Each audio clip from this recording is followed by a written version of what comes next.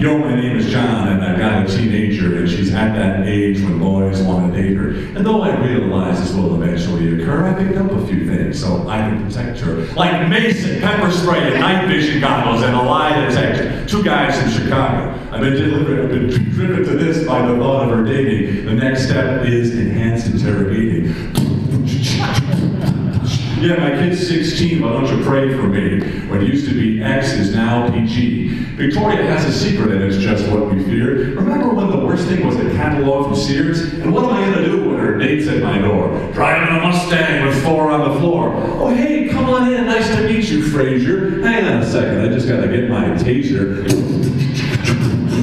So here's a shout out to all the dads in the world. We gotta do our best to save our teenage girls. Guard their hearts, they are the wellspring of life, and if that don't work,